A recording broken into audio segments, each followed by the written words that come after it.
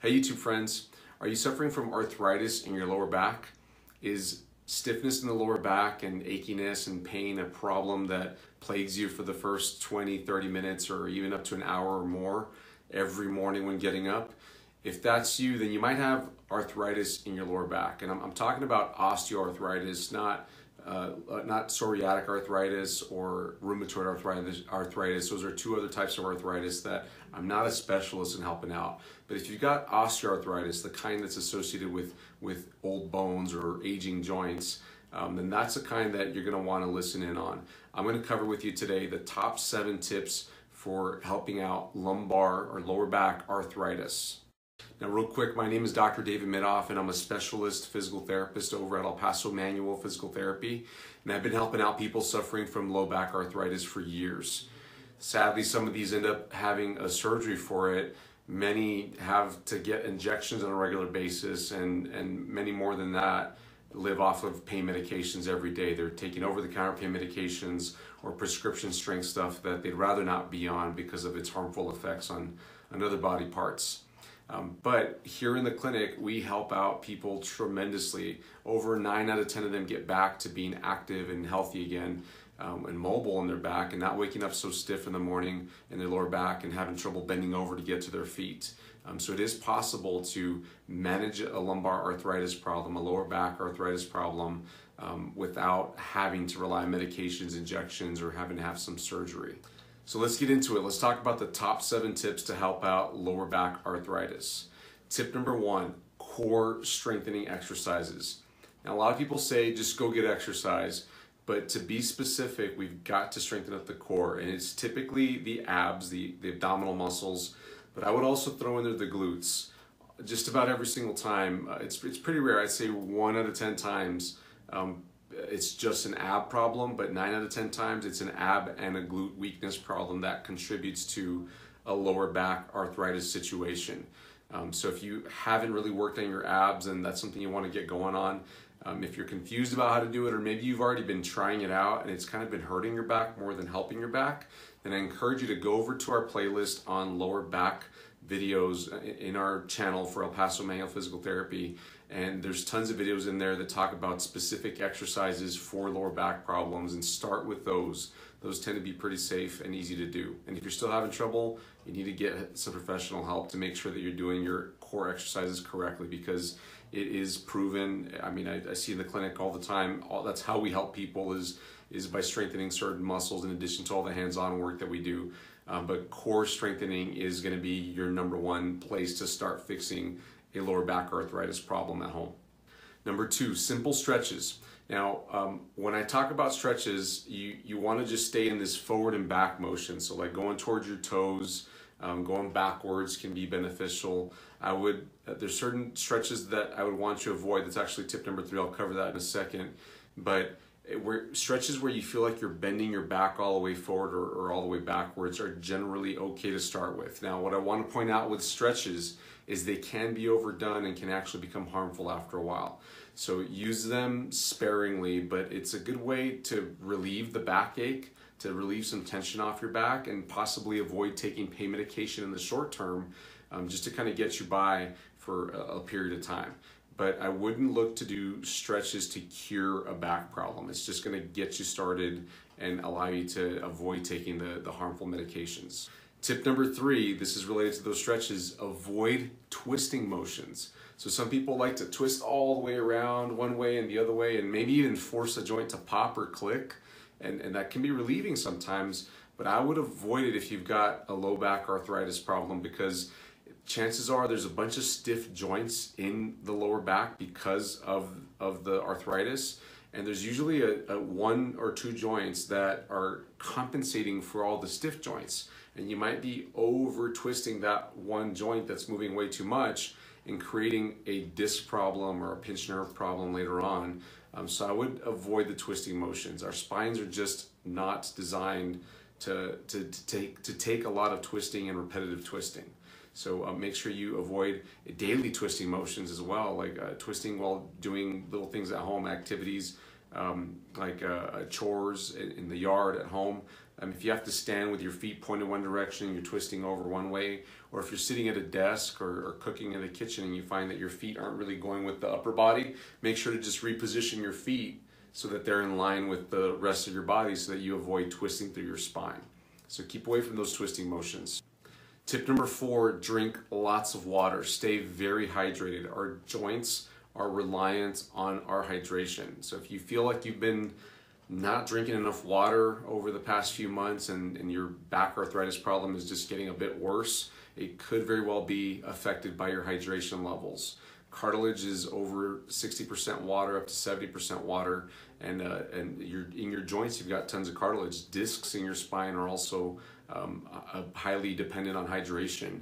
And then there's fluid inside the little spine joints, the facet joints is what they're called in the lower back, and that fluid needs to be there in order to properly lubricate the joint surfaces. So drink plenty of water. And I know the side effect is that you have to get up and go to the bathroom frequently.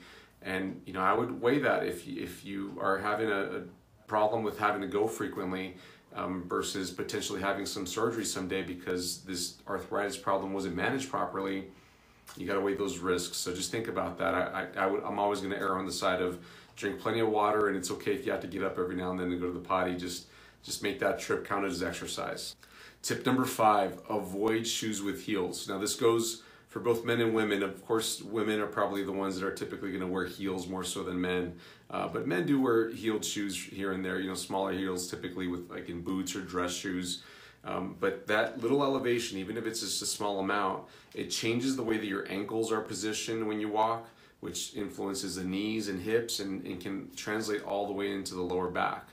Now, generally, the bigger the heel, the more forces are going to be disrupted and affecting your back negatively. So it just doesn't allow the muscles that control the spine, the lower back, to properly operate and give you the stability that is needed for everyday motions. So if you've got a chronic back problem, if you've got arthritis in your back, I would definitely stay away from the heels until that problem gets resolved.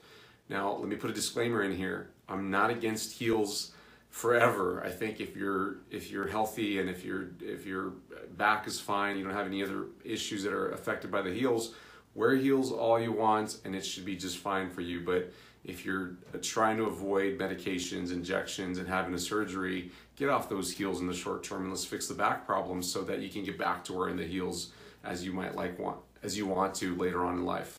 Tip number 6, avoid walking for exercise. I put this tip in here because a lot of people that I meet here in the clinic and out in public, they say, well, hey, I want to start exercising, so I should start with walking, right? That's kind of the easiest thing to do. You just get out and put on your walking shoes and go for it. And yeah, it's an easy thing to do, and it was pushed a lot back in the 90s and even early 2000s as a great way to start exercising. I think it's still generally accepted as a great way to start exercising. And if you don't have any sort of back problem, I'm okay with it. But if you're dealing with back arthritis, lumbar arthritis, it is not a good thing to go walking for 20 minutes, 30 minutes or more, or to cover many, many miles, because there is a decent amount of twisting that happens through the spine when walking. And if your joints aren't moving properly because you've got arthritis in there that's preventing the motion, then you're technically doing a repeated twisting motion over and over again, and it can aggravate the back problem. And we've seen people come in here in the clinic that say, I started walking and it kind of felt better because I unstiffened and my back freed up some, but then it started to bother me as time went on and I just didn't enjoy going for walks. So if that's you, stop the walking right now.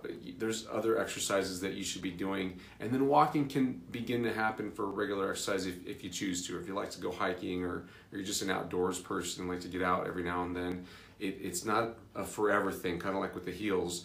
You want to just put a pause on the walking beyond what you'd have to normally do for everyday living, walking within your house and for work. But walking for exercise, like where you go on a dedicated walk, I would avoid if you're trying to correct a low back problem, an arthritis problem in your low back. Tip number 7, get expert help. This is by far the quickest way to make sure that lower back arthritis problem gets under control and managed properly. Now, the reality of what we've discovered in the healthcare field over the past 20 years is that arthritis in the back is actually okay as we age. It's expected as we age. Think of it as like rust on a car. If you look under an old car, like from the 60s or 70s or even before that time, if there's bits of rust here and there, it's not going to impede the function of the car. Your car's still going to run and you can go enjoy a cruise. But if there's a massive hole that is rusted out on the frame or on some important part of the undercarriage of the car, then you should get some concern and you should think, am I going to be able to enjoy my ride, or is something going to break, or is this car even going to start? Then you got a problem. It's the same thing if you're looking at the arthritis in your spine. If it's all over, if it's just, there's tons of it, just like there's a lot of rust on the bottom of a car, you're going to have some likely long-term back issues, and you can still get it under control and manage it so it's not worse and avoid a surgery or having to rely on medications. But the fact of the matter is it's just affected more joints, more cartilage in the spine. But if it's just a little bit of arthritis, in other words, if they told you that you have mild arthritis, even moderate arthritis, then I wouldn't get too concerned. That's like looking at a 56-year-old car, and if it's just got mild amounts of rusting or even moderate amounts of rusting, but everything still works, then you have an excellent shot at getting to no pain, getting to back exactly to what you were doing before without having to worry about having surgery one day or having to rely on injections or medications.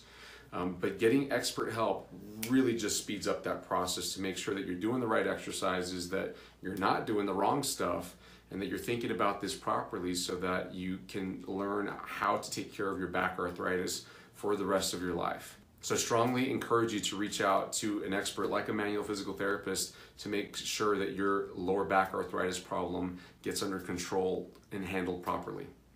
Hey YouTube friends, I hope this video was helpful for you. I hope you can start doing some of these tips right away or stopping some of the things that I talked about as well.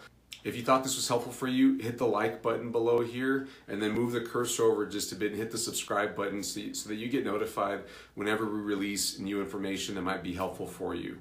Another option for you, if you're looking right now for more help with back problems, if you're looking for exercises specifically or more tips for back issues, head over to our channel and find the playlist that has nothing but back videos in it. Go check it out, go on a little binge watch there, and you'll find lots of help about how to begin to handle your back problem on your own.